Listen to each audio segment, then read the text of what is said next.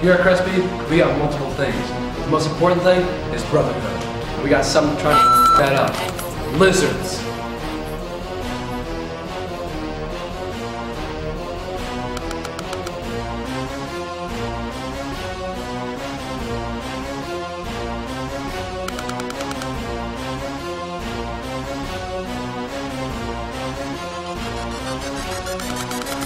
I go hard in the paint.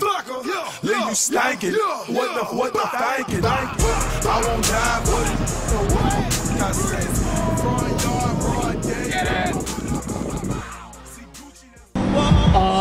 You want to talk about what we're doing? Right now we're on the patrol for lizard people. All right. And what is the biggest threat the lizard people hold? The biggest threat is their ability to cloak themselves and manifest themselves into our government. Alright, and if you could choose someone from our government, who do you think would be these lizard people? Definitely Ted Cruz. Definitely Ted Cruz. Who is the Zodiac Killer? Hi, we're here with, what's your name? Sarah. Sarah and...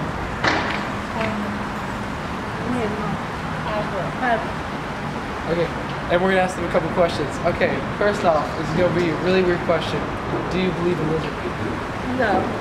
We're leaving the mall now because people don't want to speak the truth about the lizard overlords that are controlling all of us right now. Now we're moving on to the park. Look at this. Look at this. They're congregating. They're nesting. All those lizards.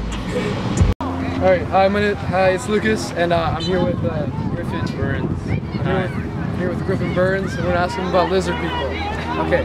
First off, what would you say if I told you that lizard people are real? I wouldn't believe you. How can you see into my eyes? Okay.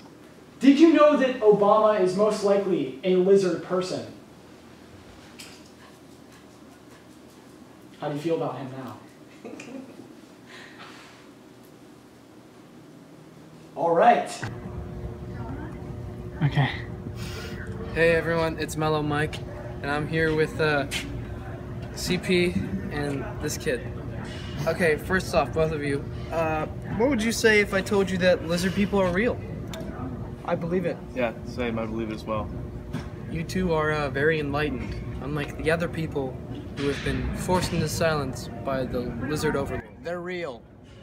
Okay. I've second seen question. one. Okay. Do you know that they control our government? Yeah. Yeah, I believe that. Like I said. Obama's a lizard. Okay. Now the third one. Have you ever suspected someone you know of being a lizard person? Yes. Adam Duke. Yeah, right here. Right He here. looks like a lizard guy. Yep. You can see in the nose. In the nose. The nose, the hair, tail. Yeah. the whole thing. Dude, why don't you look at the camera for Look at the us? camera, dude. Okay. Hey, it's Mellow Mike, and I'm here with Mr. Kanabichu, and we're going to talk about one of the most important factors for all Americans right now, and that is lizard people. Alright, first off, what would you say if I told you that lizard people are indeed real?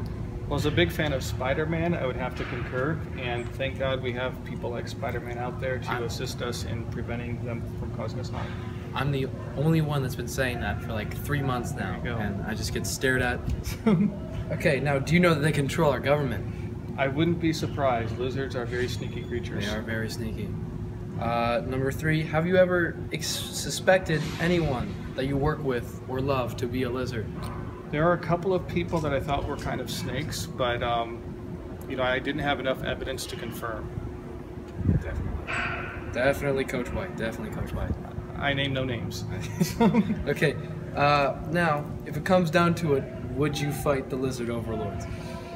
That would be tough. I generally consider myself a peaceful creature, so I don't know how well I would stand in a fight against them. However, I do believe we do have a right to defend ourselves against an aggressor, so I would do my best. There we go. There we go.